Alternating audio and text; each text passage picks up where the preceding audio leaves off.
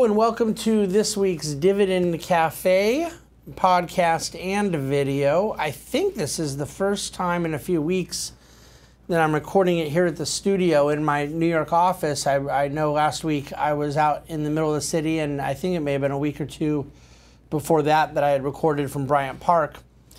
And so I want to give you guys as much information as I can today on a number of things that I'm looking here at some notes I took. All happen to start with the letter P, and so this little alliteration is not on purpose, but we're going to very briefly talk about politics. I want to talk primarily, no pun intended, look at that, primarily and pun, about priorities, and then go into a discussion about profits, policy, and then there's a few little bonus P's in there like polling and some other things. Now, I did not have to go to any effort to end up with a number of subjects that start with this letter. I don't really feel the need to create remembrance of my talk by using clever tricks like alliteration. It was a total accident. I just noticed that all these words happen to start with P, so I'm sharing it.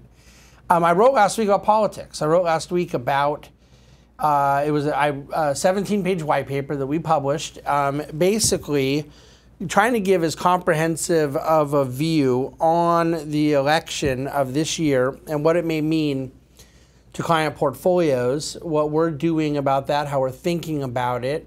We did an hour-long special podcast and video about this in a national video call last week. And I got a lot of feedback this week. It was very positive, and I'm really appreciative of that. I think that my prediction had been that there'd be a lot of people upset with me because in my paper I do not argue that if Donald Trump is reelected, it will ruin the world economically, financially, from investment and a capital standpoint. And I also don't argue that if he's not reelected, it will ruin the world. And so because of the very strong emotions that exist out there, both in opposition to President Trump and in favor of President Trump, I expected there would be a lot of that kind of feedback. And I'm hoping that the reason I'm not getting a ton of that yet is because, maybe people are just talking about me behind my back, which is fine. Or B, that I wrote the paper in a way that would not facilitate such a response. And I wrote it trying to really reflect what I believe and provide some objectivity and prudent and sober analysis. And I appreciate those of you that have called that out right now. But I do think that expectation I had was fair in this sense. We really do live in a time where so many people, not everyone, but so much of national civic life in the United States revolves around the federal government, Washington, D.C., the presidency, the news cycle around what they're doing. And I believe that the heat is so high because of the fact that this has become so central in a lot of American life. And I don't think it was designed to be that way. Now, that's not to say that there's not reasons for people to really dislike the president or really like him. There are, by the way, reasons for both that are legitimate, particularly within the context of one's own views of politics and the modern moment in which we find ourselves. However, I believe that there's a portfolio principle at play here that is very important. I've named my Dividend Cafe this week Politics Fourth. And I do not mean F-O-R-T-H, like let's go forth with, politics. I mean it fourth like the number 4, meaning it when I look at, I'm a political junkie, and I have been my whole life. And I don't know why. And I've spent a lot of time thinking about it. My dad really wasn't a junkie. Yesterday would have been my father's 72nd birthday. He passed away 25 years ago. So he died very young, and he was a huge influence in my life. And I talked about politics with him a lot as a child and as a teenager going into when I turned 20 and he died. But he was not a political junkie. He was informed and knew a lot about it, but it wasn't really his thing. And yet, as a child, I really obsessed over Reagan. I obsessed over things that were happening in the news cycle. I don't know. There was just sort of this like hobby formed, if you will. And I think that even myself, as a junkie, I'm tired of it. And so where I'm going with this as it pertains to portfolio is that right now, we just sort of have this binary instinct, and that's where my fear was when it comes to the way we view our portfolios, that, you know, if something happens here, it lines up with a side. We're either on this side or that side politically very quickly. And there's a lot of these kind of moments in which people feel the need to sort of, you know, there's not a lot of nuance. And I think nuance is a good word to say what I was going for in the paper. Markets require nuance. They demand it. Things are just not black and white enough. And the form of government, the historical record, the policy dispersions, there's a lot of reasons why nuance may be required. And so even as I view our society and think people would be happier if there was a little less nightly news and daily social media or table pounding, reflecting their anger towards a politician they don't like or their love of a politician they fawn over. At the end of the day, I do kind of believe that a little more bottom-up focus, individual, you know, our own health, our own well-being, our own mental sanity, time with kids, time with grandkids, time with spouse, time with friends, you know, civic organizations, church, faith, local life, right? Participating in your community. Well, I think that a lot of those things have taken a back seat in American life over the course of the last several decades. And so what has really filled in that hole has been DC, big government, national government, federal government, presidency, and therefore it stands to reason that people get a lot more heated around the controversies and disagreements of the day. So to get off my soapbox about where culture could stand to be a bit more well-rounded and a bit less centralized, maybe a little more subsidiarity, if you will, I would say in our portfolios that the exact same thing is true. And so right now, I wanted to write a Dividend Cafe, and in fact, I did write a dividendcafe.com this week about those things that I think are more significant in our portfolios. And when I'm looking out at what I expect over the next several months, several quarters, I think corporate profits are going to end up being the big question mark. And a lot of times there's so much guidance and companies are able with such precision to telegraph their outlook that there isn't necessarily a lot of room to disappoint or outperform because, you know, people have a fairly good idea. Well, that's one of the things at the COVID moment that could end up being a tailwind and it could end up being a headwind. And that's why I would refer to it as a real large priority in that everyone's suspending their guidance and saying, okay, well, here's how we did in quarter one or in quarter four of last year. And now we've kind of lost optics on what's going on. And so we're not going to tell you. And then they've gone out and executed and done what they do. And obviously markets and analysts and actors in the investment space have to sort of price in what they believe could be the case. Well, maybe some of these companies did far worse than we imagined, and maybe some did far better than we imagined.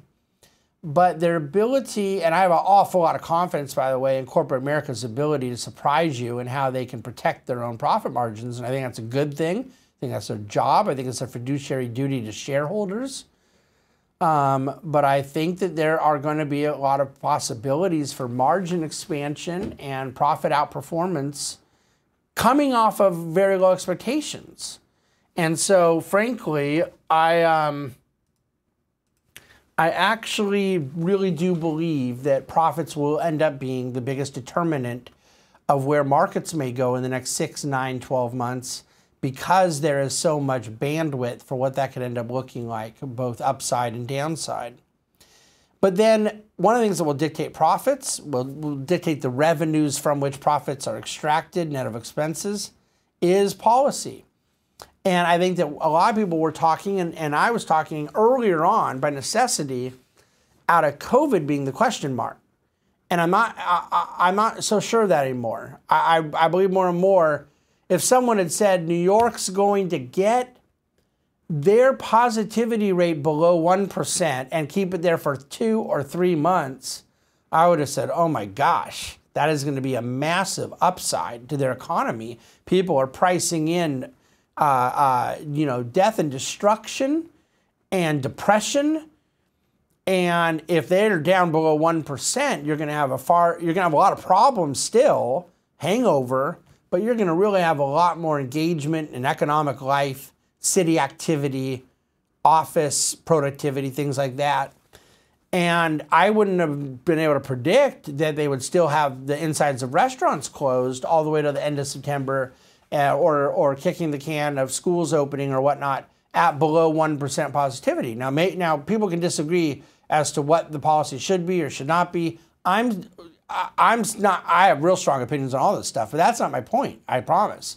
My point is, how do you project what policies will be in response to the COVID reality, and then from that policy response, be able to have an analysis of what it will mean economically? It's very, very difficult. 2 of the states with the best metrics in the country are New York and California, and by far 2 of the states with the most draconian, still not kind of quasi-lockdowns, restrictions, limitations, are still California and New York. And those are 2 pretty significant states in the national economy because of their size and their status, you can imagine. So I think you look to profits, you look at the uncertainty of policy, you look to the Fed going forward, as I've talked about ad nauseum, and there are 3 categories right there: profits, local state policies surrounding COVID, economic activity, and Fed monetary. Those 3 things are bigger than politics, and that's why I say politics fourth. So look, they're not all mutually exclusive. The national election plays into some of these things. I get all that, but I'm trying to create these categories to give you a framework for how to think about it. I hope that's helpful. In dividendcafe.com this week, I do talk about Operation Magnify, which is a very significant internal project at the Bahnsen Group that we're bringing external into Q4 as we just simply formalize and codify the process that we've talked about regarding revisiting what assumptions need to be revisited as it pertains to client realities, risk and reward expectations in a zero interest rate world. And I think that we went to zero interest rates in March. I had no doubt in my mind then, as I do now, that this was a paradigm shift that would affect the bond market and risk pricing for years to come.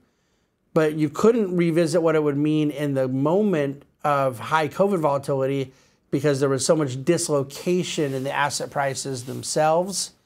And now with much more settled capital markets and certainly much more settled COVID health realities, now I believe it's time to take action around the policy environment that is not merely transitory from COVID, but will be with us to stay. And so Operation Magnify is meant to magnify the principles we believe in the Bahnsen Group, and yet call out the necessary assumptions, realities, potentially changes that go therewith. And maybe it is just simply a matter of recognizing bond market assumptions to be different, recognizing and appreciating and even wanting greater risk on the credit side. But we have got to look at credit and traditional bonds differently. And we have got to look to private markets, illiquid markets, alternative credit, debt, equity, real estate, things of that nature where appropriate, as a diversifier. every client's going to have a different situation. It's just a matter of magnifying this process. That's what that's about. So I also talk about small cap this week. The chart of the week focuses on why small cap is an asset class that particularly just screams for active management. I talk about the banks, and there's some charts and things all along with that. I'll close up with the polling. I just thought it was very interesting. I still believe this is advantage Biden, just in terms of the intuitive read of the lay of the land and where the polls stand in the Electoral College and the narrow margins by which President Trump won. But I, like most people, do not believe, whereas I did wrongly in 2016, that Trump didn't have a path. I think that everyone, being honest, knows it kind of looks this way, but I really just don't know, and that's hence my prediction for a close election. I was surprised. Strategic Research does an institutional poll, 91 money managers. So institutional research, these are Wall Street types. They're not talking about who they want to win. It's a poll of who they believe will end up winning. And it had been overwhelmingly that they believe Trump was going to be reelected all through late last year, early this year, through the Democratic primary, even into the beginning months of COVID. And then when things kind of really reversed in the polls throughout the summer and whatnot, the last couple of these had pretty meaningful margins in their polling that they expected President Biden to win. And this week, for the first time, all of a sudden it's reversed back. There's a poll I put the chart of where they're forecasting a President Trump win. Well, look, do 91 money managers on Wall Street know any more than anybody else? Of course not. But my point is that, you know, their expectations are, there's a lot of money on the line. There's a lot of positioning on the line. So I guess at the end of the day, take it for what it's worth, but read more about it at dividendcafe.com. And with that said, thank you truly for listening to this podcast, watching the video. If you are so inclined and you want to, and you haven't done it yet, and you want to write us a little review at your podcast player of choice, we really love you getting this podcast through a subscription in your feed. It boosts up our kind of marks and ratings and helps us share it out at a wider level. So if you want to go say positive things about us or negative things at, you know, Apple or Google or Spotify or whatever the case may be, we'll take those criticisms or compliments, whatever they may be, and we'll send you a copy of my book. If you point it out to us, we will send it as our gift. You know, yeah, I guess you could argue we're being generous and that we're trying to clear up a little closet space. Okay, thanks for listening to the Dividend Cafe.